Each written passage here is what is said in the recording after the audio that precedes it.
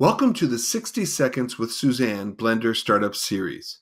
This isn't an all-encompassing series covering a comprehensive list of Blender tools. Our aim is to provide you with basic tips and tools that anyone starting in Blender would need to know. Let's get going. If you want to frame your selection in Blender, hit the period key on the number pad. If you want to see your entire scene, hit the Home button. Frame selected, frame all, zoom extents selected, zoom extents all. Get it? How about tumbling or orbiting your scene? Simple. Middle mouse button, click and drag to rotate your viewport. Tracking or panning? Press Shift and middle mouse click and pan around your viewport. Finally, you can dolly or zoom your scene by using your scroll wheel, or by pressing Ctrl and middle mouse button click and drag in your viewport.